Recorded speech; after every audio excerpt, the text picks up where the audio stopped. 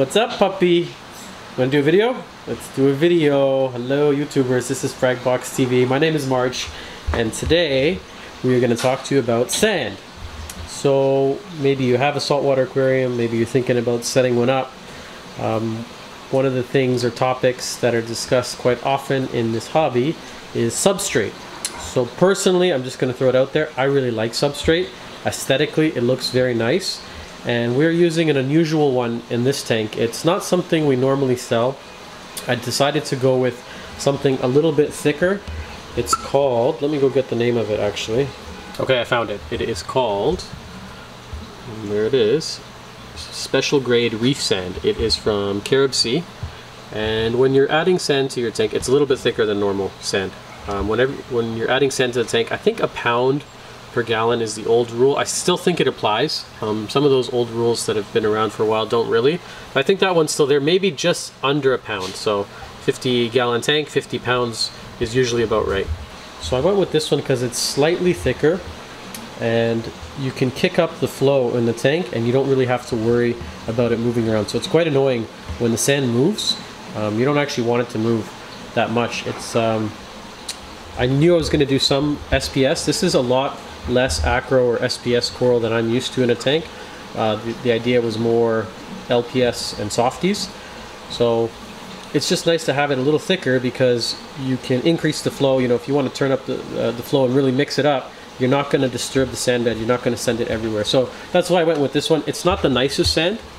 It's a little bit thicker, but I think it worked out. It looks pretty good. Aesthetically, sand is more pleasing. And then there are a couple other options I'm going to show you.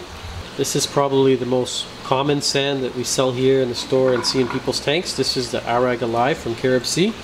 We're using it here in the Evo, and we are also using it in our Red Sea Reefer 250. So I think this is probably the nicest, like aesthetically pleasing sand out of the ones out there. It's not too fine. It's on the finer side, so it will blow around if you do kick up the flow.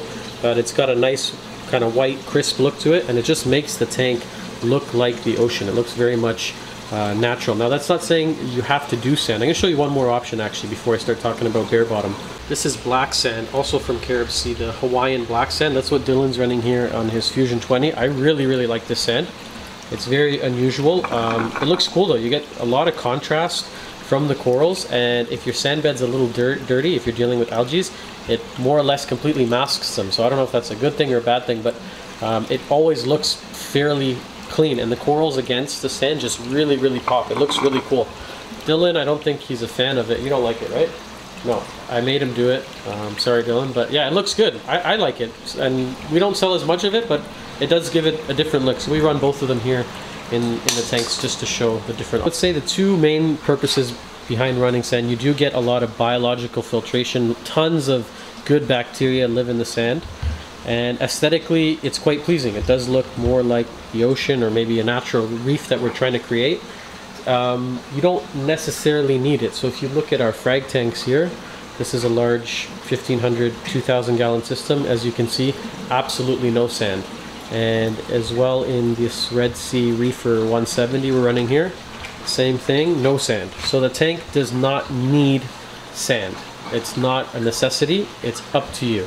So the benefits are the bacteria, aesthetically look really nice, but when you don't run it, the benefits are you can see detritus build up. So in this tank, it tends to build up in this back corner over here. We get tons of detritus building up, and because it's building up in that one spot, it's easy to go in once a week, grab your siphon, and then suck it out. In these tanks, same thing, it builds up, tends to build up in this spot right here, unfortunately with some of the dead snails, and then we have another spot right here. Just because of the way the flow is designed, that's where our detritus in the tank builds up. So that's one of kind of the positive things about running a bare bottom tank. It looks cool too if that's your cup of tea. Aesthetically, I think they look nice. Some people hate it, some people love it, but it's up to you. You don't necessarily need sand. The one thing to note though, your tank's glass bottom is going to turn completely purple, just like this one does here. So again, it's personal preference. I think it looks kind of cool. Matt's tank here, he's trying to grow out some nice jack-o'-lantern Leptoceras. Sorry, Mr. Yellow Tang, you're in the way. Can you move? Anyways, he's trying to grow out some nice jack-o'-lantern there, and this Favia will eventually probably touch the bottom of the tank and start to take over.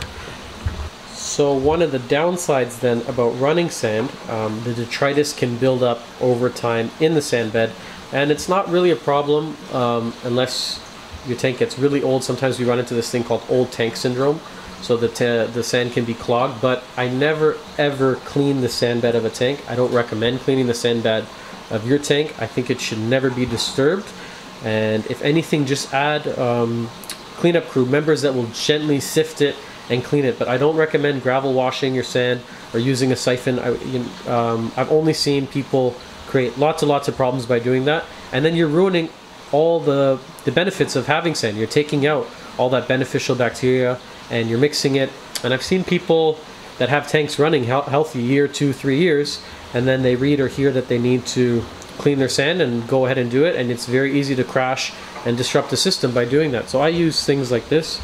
This is a spider conch over here. This guy is amazing at mixing the sand bed. He's got these cool kind of grooves coming out of his shell, and a very big cleanup crew mixed of nacerius snails and other conches, sand sifting starfish, stuff like that. So I don't think you should ever clean or actually disturb the sand bed. Leave it alone. Another thing to keep in mind, a reason why you may want sand, besides the other reasons we just spoke about, is that you can keep very cool fish. So some wrasses want to sleep in the sand, and they're going to get stressed out and die if you have a bare bottom tank. And there's also very cool pairs like this pistol shrimp and goby. Sorry to disturb you guys, but these guys really want, oh, there's 2 of them in here. Hi guys.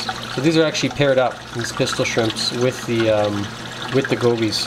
So these kind of really cool and neat symbiotic relationships are only possible if you have a sand bed. So just something to keep in mind if you like that kind of stuff. Okay, that's it for today's video, and I'm not trying to convince you to add sand or take out sand or wash your sand or anything like that.